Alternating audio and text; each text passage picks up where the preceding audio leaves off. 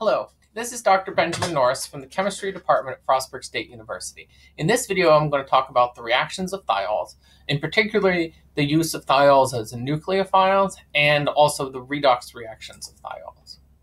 So thiols make pretty good nucleophiles and can react with a variety of electrophiles and usually SN2 type reactions. So for example, ethane thiol can react with 1-bromopropane in an SN2 mechanism.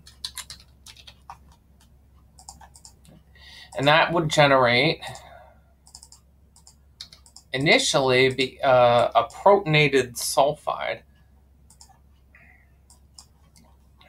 because we used the thiol as a neutral nucleophile, and something's going to need to come and take away that extra proton. So let's use the bromide anion. I know the bromide anion is not a really very strong base, but the thiol or the protonated sulfide is not a very good, it's a pretty strong acid, so I think we can handle this.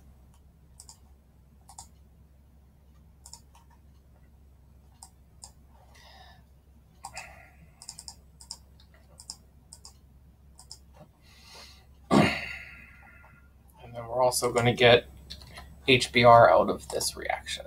Now, in general, for this kind of reactions, a lot of folks will first deprotonate the thiol using an appropriate base like sodium hydroxide. Thiols, remember, are relatively acidic. pKa is around 10 pKa units for most thiols. Now I have a base, or now I have the thiolate anion, and if the thiol is a good nucleophile, then the thiolate anion is a better nucleophile, but it also avoids the neutral nucleophile generating acid kind of problem.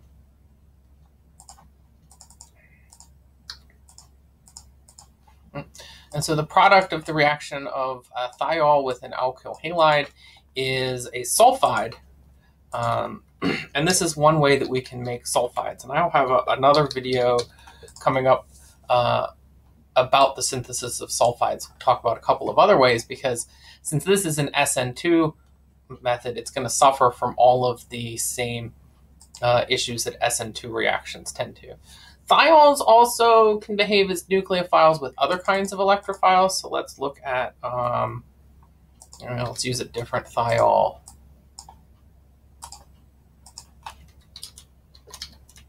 We're going to deprotonate our thiol to make it a better nucleophile. And then let's react this thiol with a different kind of an electrophile, like an epoxide.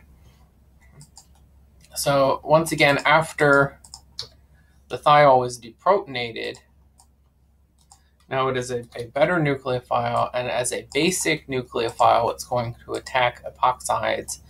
Again, this is an SN2 mechanism for the ring opening of the epoxide, and it's going to attack at the less substituted spot, like other strong nucleophiles will tend to do,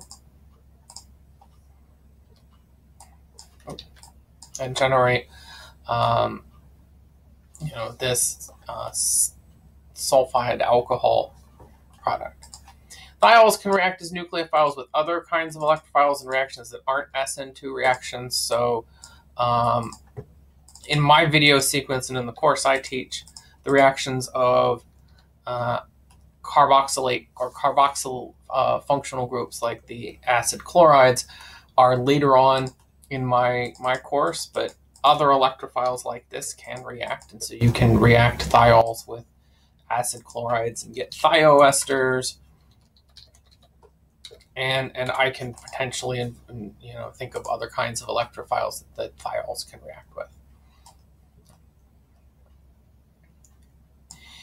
The second type of chemical behavior I want to talk about for thiols are redox reactions. And there are two primary types of redox reactions. And one is for the oxidation of thiols to disulfides.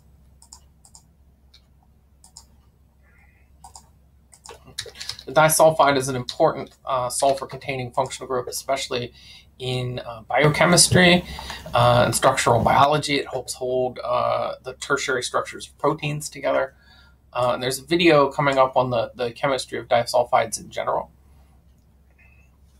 This is a reaction that requires 2 equivalents of thiol and a mild oxidizing agent. And so let's do this a different way.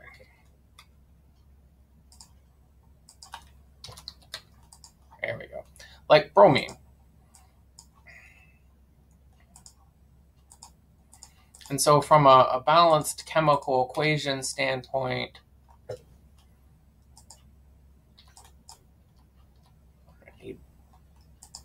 these be bromines, not borons. From a balanced chemical equation standpoint, we get the thiols reacting to form the sulfide, and the bromines end up as hydrogen bromide.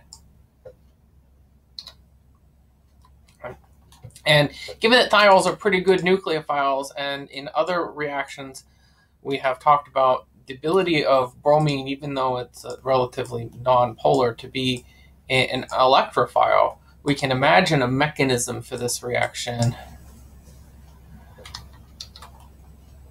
I get my arrow here.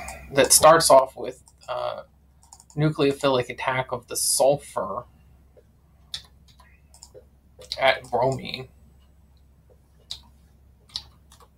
I want that plus charge there. And then since we know we're making hydrogen bromide, let's deprotonate then this intermediate.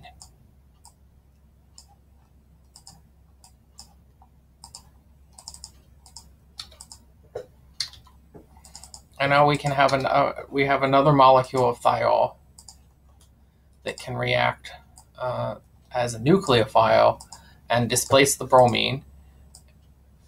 So we actually need to have nucleophilic attack at sulfur. There we go. Off goes the bromine. And then once again we have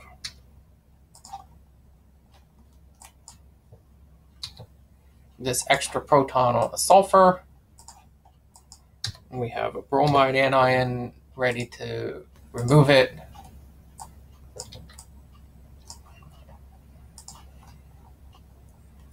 And then that gets us our disulfide and the 2 equivalents of HBr. Disulfides are, again, important structures in biochemistry, but they have other uses, and there's a video coming up on the reactions of disulfides as well. The final type of redox reaction that I want to talk about, or the oxidation of thiols that I want to talk about, is the oxidation of thiols to sulfonic acids. So thiols can also oxidize to sulfonic acids. I am less certain of what this mechanism might be, so I'm not going to try. But this oxidation to sulfonic acids requires a stronger oxidizing agent like hydrogen peroxide, and we need 3 equivalents of it. So we could probably end up balancing this equation based on we know that we have 3 equivalents of hydrogen peroxide. Each one's going to be responsible for one of these oxygens, and the rest of it probably is water. And I will include sulfonic acids and their reactions also in an upcoming video.